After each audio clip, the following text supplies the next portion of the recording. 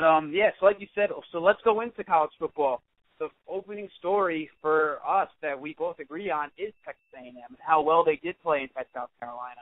So, yes, how bad South Carolina looked, but we can talk about how good A&M's offense looked. To me, it looks like the Browns should have hired Kevin Sumlin instead of drafting Johnny Manziel. You're right. You're right.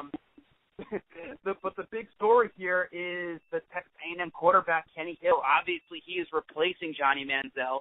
And how is he going to perform? Well, I'll tell you how he's going to perform. He broke Johnny Manziel's single-game passing record by throwing for 511 yards. Stanko, he threw 60 times. He completed 44 passes, and he connected with 12 different receivers for 3 touchdowns.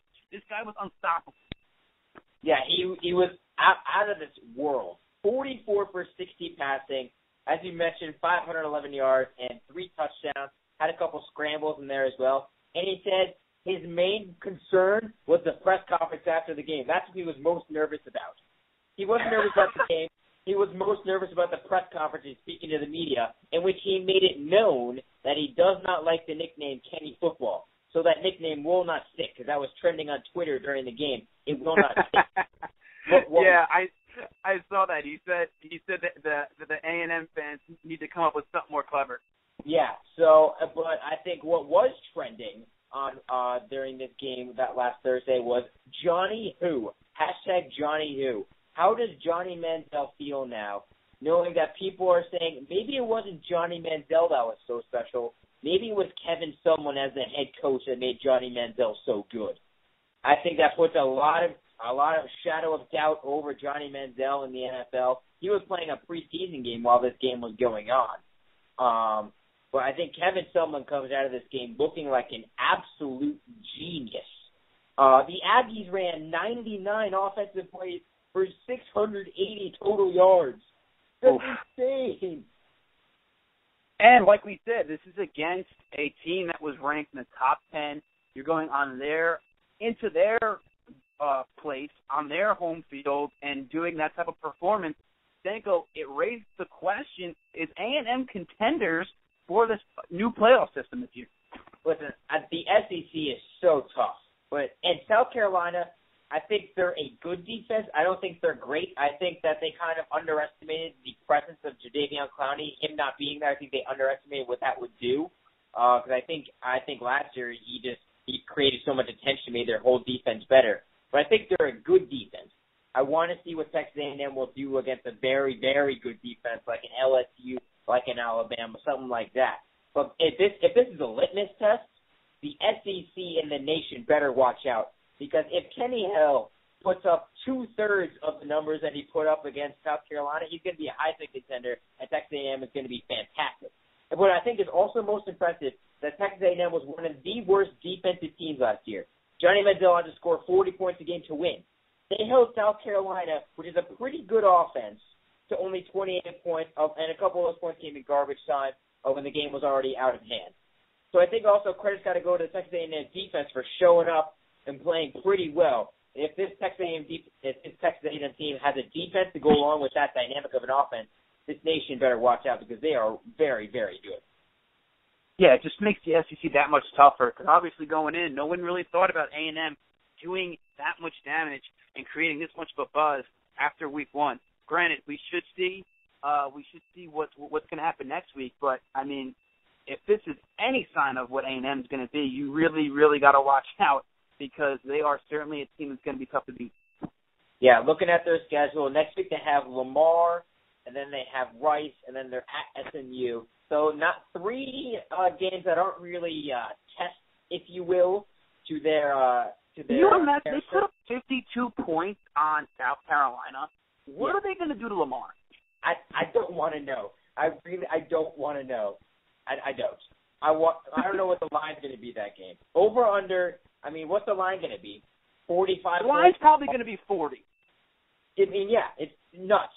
But I think the test will come starting September 27th when they host Arkansas, and then they're at Mississippi State. Then they have Ole Miss and then Alabama. So then they get into the meat of the SEC, and they end their season at Auburn, and then playing Missouri and LSU. So they end their season with 3 tough games. Oh, man, that is such a tough end of the schedule. I'll tell you what, though, if A&M has one of these types of special seasons, I'm not even saying, even if they don't make it to the Final Four, I guess we'll call it, Kevin Sumlin, he got NFL looks. Like I said, he got to look at the Browns head coaching job this past year. Let's see if he stays at A&M a little longer or if he makes the jump to the NFL. Yeah, I mean, he seems like an offensive guru and a quarterback whisperer. So he seems to have figured himself a little niche there at Texas A&M. Seems to be doing quite well. But let's move on to our second highlighted game. It features number 1 ranked Florida State, who was in prime time on ABC against Oklahoma State. And this game was a lot closer than people thought. Florida State only comes out with a 6-point win, 37-31. I mean, the Cowboys gave them a pretty tough game. Yeah, they did give him a tough game. It must have been the place that they played in. The Cowboys were playing in the Dallas Cowboys Stadium. That's right, Jerry Jones' house. Yep. But Jameis Winston, he looked off in the first half. I just think Oklahoma State really threw a different type of defense that I guess Jameis Winston's used to, a lot of protection. It looked like they gave him a lot more time than I thought they were going to. They didn't rush him that much. They had him sit back and actually kind of make a decision on where to throw it, because and it worked. Jameis Winston threw 2 interceptions. Like I said, he looked lost in the first half, but when push came to shove, Florida State really made plays on offense. My main concern is their defense. Last year, they were 3rd in total defense at the end of the year when they won the national championship. 3rd in total defense. They give up 31. Oklahoma State puts 31 points on them, so I'm not really worried about Florida State's offense. I'm more worried about their defense. If Oklahoma State's putting up 31 points, how are other teams going to perform? Yeah, and you got to look 161 rushing yards for the Cowboys as well. So they were pretty dominant on the ground throughout the game, averaging nearly 4 yards a carry. Well, I think Jameis Winston, I agree with you. He didn't play that well. He really didn't. He passed 40 times, 25 for 40. That's 370 yards. That's a lot of yards, but 2 interceptions, but 203 of his 370 yards went to one receiver, Rashad Green, who's returning from last year.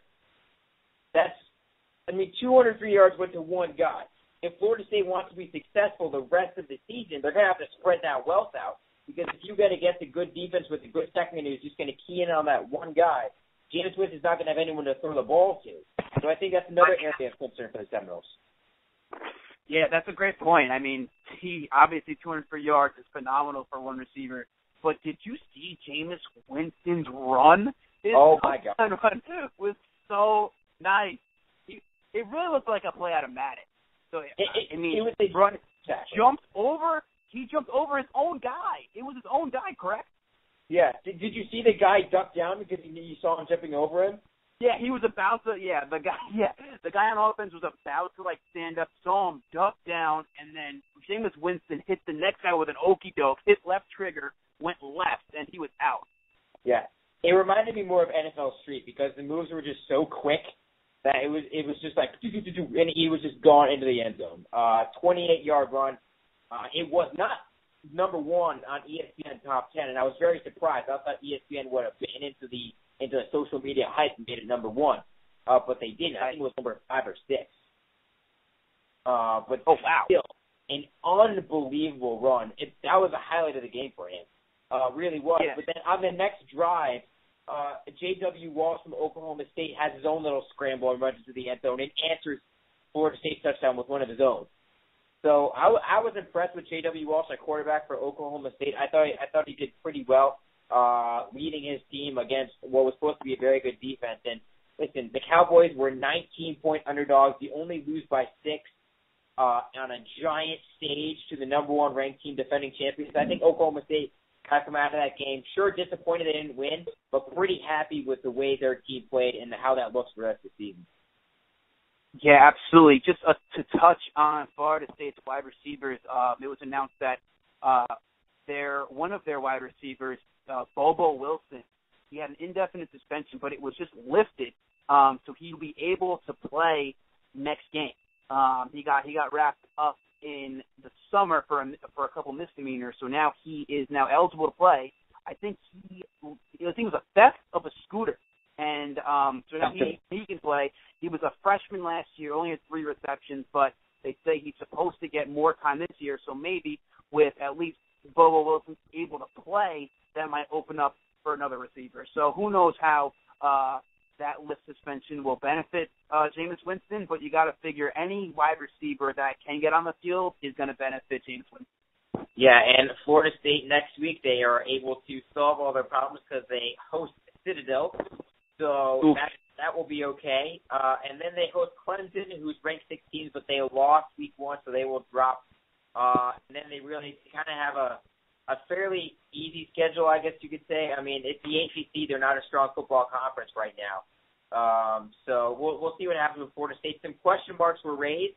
I'm curious to see if they'll be number 1 in the new coaches poll because teams like Oregon looked really, really good, and Georgia was incredibly impressive as well.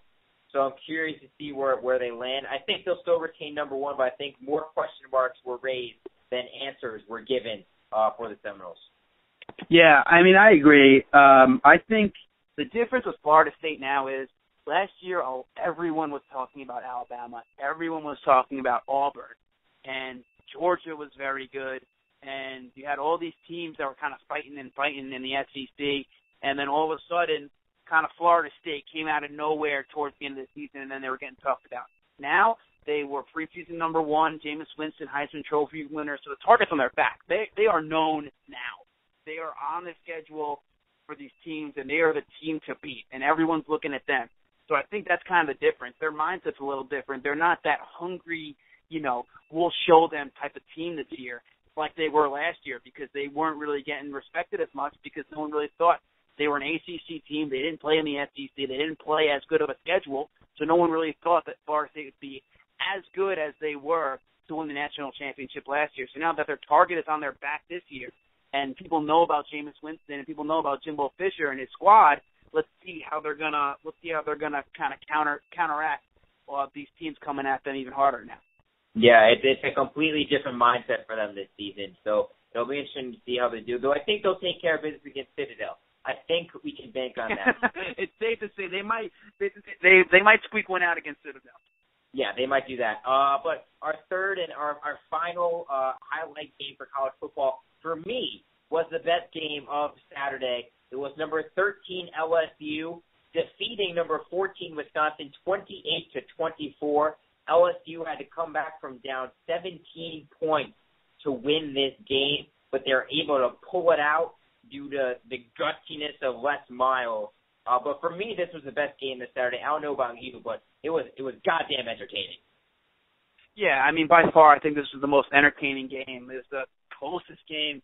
Wisconsin, I think it was 24-7 at one point. Exactly. They were up, and they were moving the ball. They were just doing everything they wanted against Les Miles' squad. But to me, it just proves how much quicker SEC teams are over Big Ten teams. LSU was just on a roll after. I think it was midway through the third quarter is when they really started to get going. And I think the biggest play was I think LSU was down. They might have been down 11, and they converted a 3rd and 21 from the Wisconsin 36-yard line. And I think it was the guy D'Arcy. I think that's how you say it. Yeah. The wide receiver. It was just kind of a dump-off pass, and he broke 3 tackles and high-stepped a 4th guy to get into the end zone. I think that was really the turning point. It was, like I said, midway through the third quarter. They get in the end zone there. They convert the 2-point conversion, and all of a sudden it's a 3-point game. And I think from there, I don't think Wisconsin really had an answer. 3rd and 21 on Wisconsin's 36-yard line, and LSU came up with a score there. Yeah, LSU played terrible in the first half. They only had 136 offensive yards in the first half, 80 of those coming on one big touchdown play.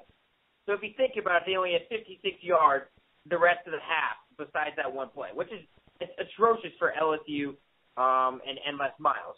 However, the team finishes with 369 yards, so they figured out their problem in the second half. And the game turned around on a Les Miles fake punt. Of course it does. Because Les Miles the Mad Hatter turns it around with that. And listen, that's one of the reasons I love Les Miles, because he coaches like you play Madden. That's the way I describe him. You know what? I'm not going to punt it. I'm going to go for it. It's 4th and 20. Screw it. We're going to make it happen. And then he makes it happen somehow. I'm going to trivia question for you. What is Les Miles' record when trailing in the fourth quarter? Les Miles' record in his entire career. Is his record with being down in the fourth quarter? Being down in the fourth quarter. Wow. I don't even know. He is 22-21 in his career when trailing in the fourth quarter. Think about that. More than half the time the team is trailing in the fourth quarter, he comes back and wins. That's fantastic. That's remarkable. That's fantastic. And also, just a little tidbit with Les Miles, because I'm sure he had something to do with this. LSU was penalized for leaving the locker room after halftime late. So they were penalized for not coming out on time. And I'm sure Les Miles had something to do with it by getting in their team's ear after a lackluster performance in the first half. Yeah. And now LSU extends their non-conference winning streak to 46 games, which is a record right now. So I mean, LSU, I think they're a team that's pretty dangerous. I think people are kind of sleeping on them a little bit in the SEC. But what's also interesting is for Wisconsin, running back Melvin Gordon played pretty well in the first half, and he opened up the second half with a 63-yard run that ended up being Wisconsin's final score.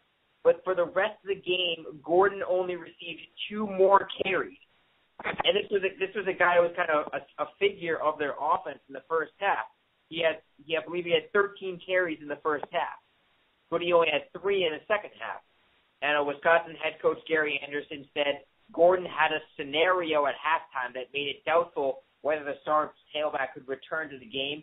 He did not. This is from ESPN. ESPN then goes on. He did not elaborate, and Gordon did come back late in the game to provide pass protection. And then after the game, Gordon was asked if he tweaked anything or was injured, and Gordon responded, "Nah, I was good, man. All good." So I just think it's interesting that your starting running back, who starts off the second half with a dynamic touchdown run, only gets 2 more carries in very limited minutes the rest of the game. I'm curious to know what happened at halftime that made that happen. That's a great point. It's a great point, and obviously people are going to be questioning that, especially after a loss like Wisconsin had. That's a fantastic point, and I'm sure it will be discussed for this week, because that was a tough loss at home for Wisconsin.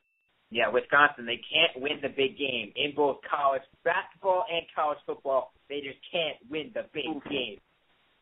Too soon.